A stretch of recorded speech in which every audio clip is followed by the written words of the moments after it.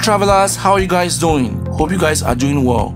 Please, if this is your first time on this channel, make sure you subscribe so you don't miss any of my videos.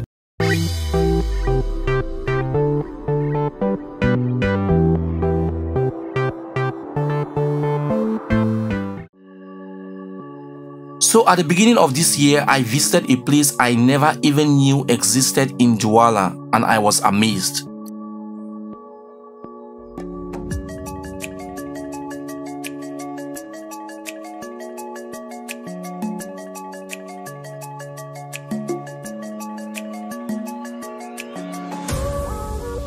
This place is an island off the coast of Mabanda in Bonaberi, and it is called Mbappe. If you have ever been to Douala, you will know how large the city is. Douala has an area of about 210 kilometers square and a population of over 3.5 million people. The city has 6 districts, known in French as arrondissements. Mbappe is found in the Douala City district. I'm always afraid of the water. Each time I'm getting into the water, I'm very afraid. I don't know about you. I'm used to the water. Oh yes, of course. I'm a citizen of the sea. So. We are about to hit the sea and go and see this beautiful island you never knew existed in Cameroon, in Douala precisely. So we are going to Combo and we'll be taking you along. Our journey to Mbappe started at about 10 a.m. because we were told we couldn't visit earlier because the water tides were too high, so we had to wait till 10 a.m. I was honestly shocked at how large Douala is when I got to Mabanda. When we got there, I saw some few canoes, large ones and small ones. We were assigned a canoe and some life jackets were handed to us. I have been on the world's largest cruise ship before, but this was an entirely new experience for me because I could literally touch the water when I got into the canoe.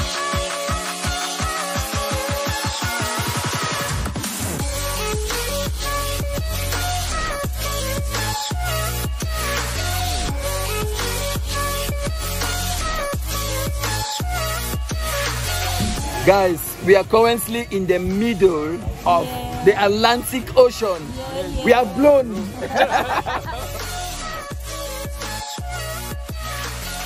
The journey to Mbappe was quite smooth. It took us about 35 minutes to get there. On our way to Mbappe, I decided to ask some few questions to our captain and tour guides. Okay guys, so I'm right here in the middle of the ocean and we are heading to Combo. Right here, I have the captains of this beautiful vessel with me on here. And what's your name, sir?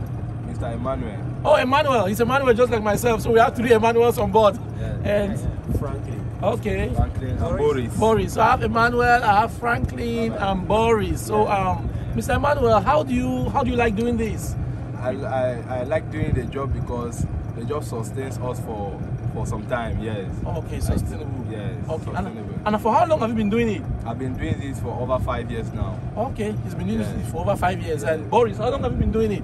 I've been doing it over 1 year now. Oh, 1 year. Over a year. Over a year. And Franklin, you said you just 3 months. Okay. Or for 3 months now. Yeah. All right. So far, like, what specifically do you guys do? Do you guys just carry people around, or you carry like foodstuffs? No, we transport wood. What we actually do is that we transport wood when, at times we will take people from town, we go with them to those combos where you can find the trees there. When they cut it now, we go there now, we transport the wood back to Douala so that they can sell it to people. So that's actually the business we are doing. Okay, so the major, okay, so this business is mostly wood transportation. Yeah, wood transportation. That's our own part of the business, to transport the wood. The wood, yes. Okay. Now the other people, they are there to saw it and sell it. Okay. Yeah, that's their own part. But our own part of the business is to transport the wood. Yeah. So how risky is it being on this vessel? Have you guys ever had an accident or an incident? At times we face challenges like those accidents that you are saying. For instance, there are times that we are coming that some ships that they are also coming the same direction that we are. We need to hurry up and cross the link that they are to pass so that they can have a freeway to pass. Because there are times that we find it difficult to pass, even to cross, because the wave that we come across is not difficult. Yeah. It's very difficult, yes. Oh, I guess those very big vessels over there, those vessels over there. Yes, those ships that they actually leave the port there, we bypass them on our way to to transport the timber. Oh, okay, Yes, okay. yes. So those big vessels they lift a lot of weight. Yes. And all that. Time Yes. when we are coming, Yes. the storm also affects Yes. What?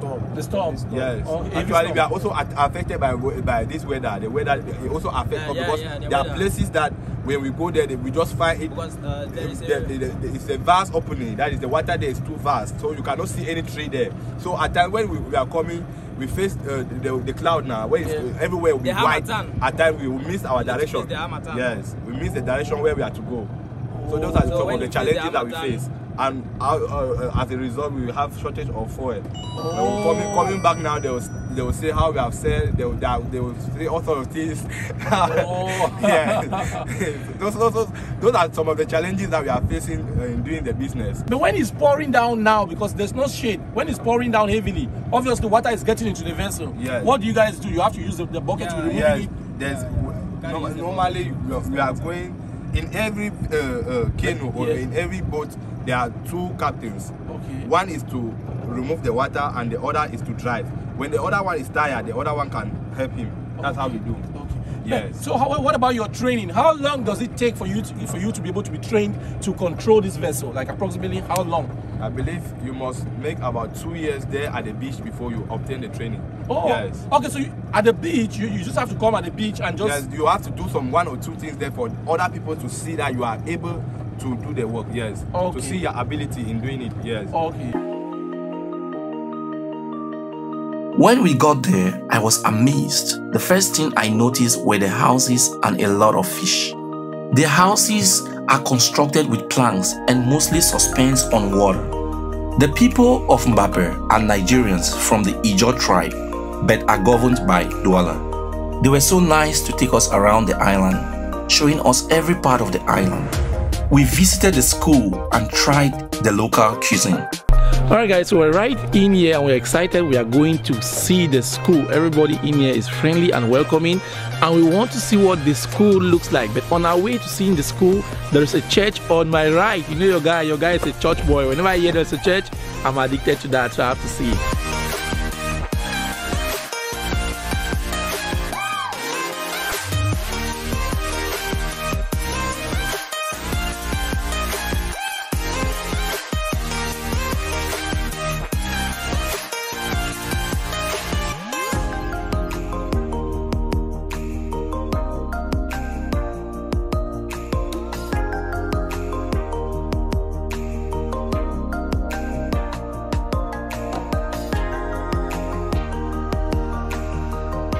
Okay guys, so they actually have one church in here and we are right inside the church. It's the Seraphim and Cherubim Church, right? Yeah, Cherubim Giant, and Seraphim. right. Cherubim and Seraphim Church of Giant. Okay, Cherubim and Seraphim Church of Zion in here. Wow, so how many people they should inside here? About how many people do we have sitting here? This is the men's side. Okay. That is the women's side. Oh, this is the men's section and that's the women's section. Yes. And then I guess that's meant for the pastors or the leaders, I guess. Yes. Okay. So, but I see instruments here, so we'll put generator to play the music off. Yes. Generator. Generator? Yes. You have service here just Sundays or you have other days? Other days, evening prayer, morning prayer, then Sunday. Okay, alright. Wow, wow, wow. And there's a notice board there as well. Yes. Wow. They told us stories about life in Mbappe and how the island came about. They have a small cafeteria and a restaurant where I tried tortillas for the very first time.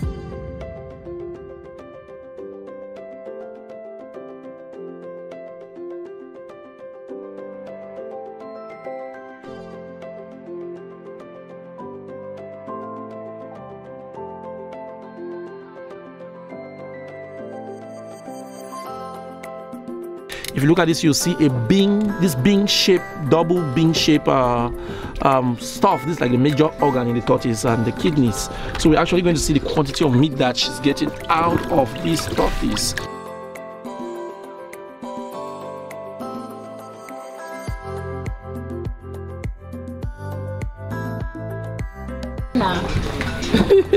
So guys, look at the tortoise. We're actually going now to cook it and get it spicy, tasty, and you know your guy, I don't joke with food.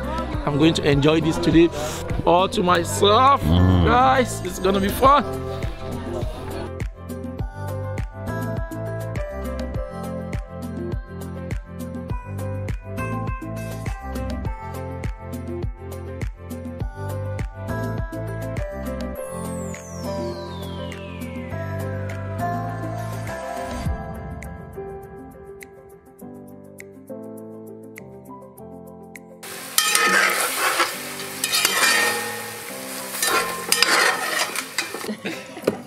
Alright guys, so this is an axe. We usually use it to break the wood. The wood is used to fuel the fire. You see? Yo guys.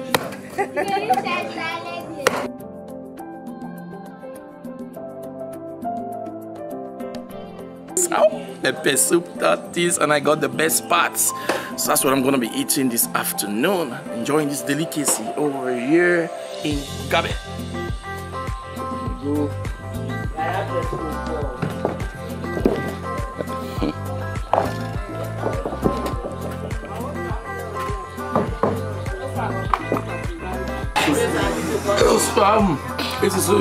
It's so yummy. It's pepperish. It's too spicy.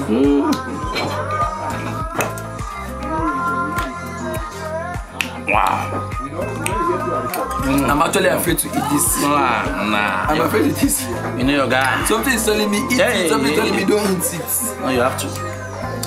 Okay. Listen to the voice of don't eat it. The fewer we are, the better.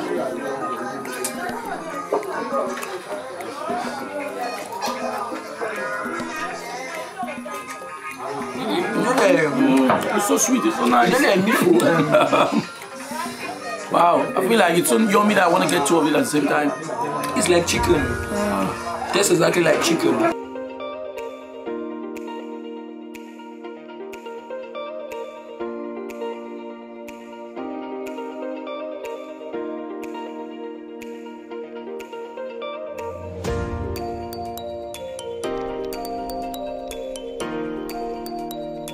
So guys, we are still heading to the school. You can see how narrow the bridge is. Like, you have to be very careful, because if you miss your steps, oh my god, you are done. So actually we have a tour guide. He's taking us to the school. This is what these kids have to go through every day to get to school, and we are heading there now.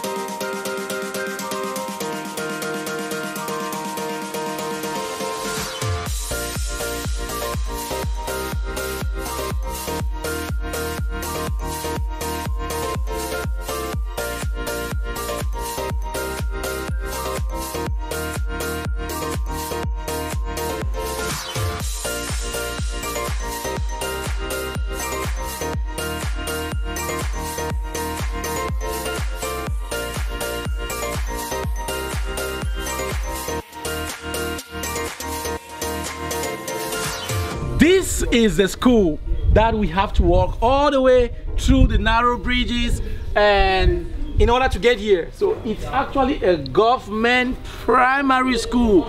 Guess what's up with this school? They have just 4 classes: primary 1, primary 2, primary 3, and primary 4. That's it. Once you get above primary 4, that's primary 5 and 6, you have to go to the town to continue your education. So right in here, they can offer you just the first 4 years of elementary education. And they have just 2 teachers. 2 classes. So what's happening is that the teachers don't live in this village, they live in town. So the teachers, I heard, they come in segments or in rotations. So what happens is there are times that they'll come in here, stay for 1, 2 weeks, 3 weeks, and then they'll go back to town and then spend a week or some few days. Or I heard they can also be here for Monday, Tuesday, and Wednesday, and they're not here Thursday and Friday, which means that whenever the teachers are not around, there is no school for that day or for that week. That's what's up. However, the building looks really good. I mean, it looks like a brand new building. I love it. Let's go inside and see what the building has to show us in this school. The very first impression I got is the fact that there is a trash container in here. That shows how hygienic they are. You can always, you know, put in your trash when you're done using it. And then we are inside one of government primary school in Mbappe. Government primary school in Mbappe.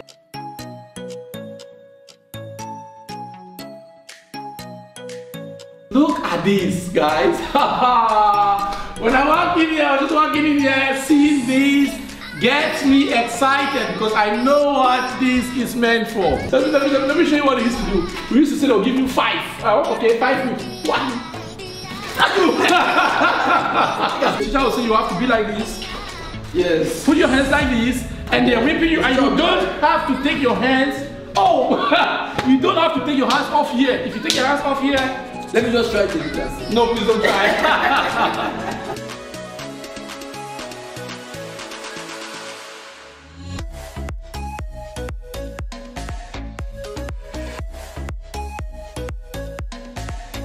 In all, it was a fun experience. We spent the entire day there.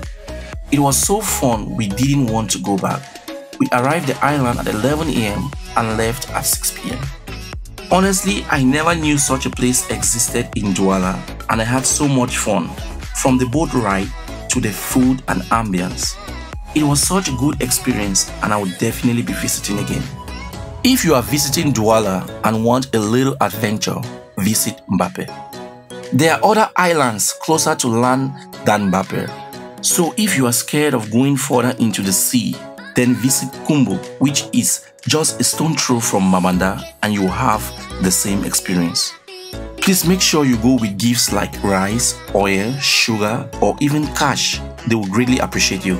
A boat ride to and fro can cost between 20,000 to 30,000 francs, which is approximately 40 to 60 US dollars. We really want to thank Pajiram for welcoming us in the community. They were very nice. Everybody was friendly. We were really accepted. They gave us good help. We also had a good help, food, drinks, water, everything that we needed in here. And we also had a very good tour guide for the day. We enjoyed our time in here. And on behalf of the entire team, we want to say thank you so much. Have you visited any of the islands in Bonaberi? What were your experiences like? Let me know in the comments. And if you need any guidance, just let me know. I'll be happy to help. Thanks for watching this video. Please share with your friends if you enjoyed watching, and subscribe to my channel.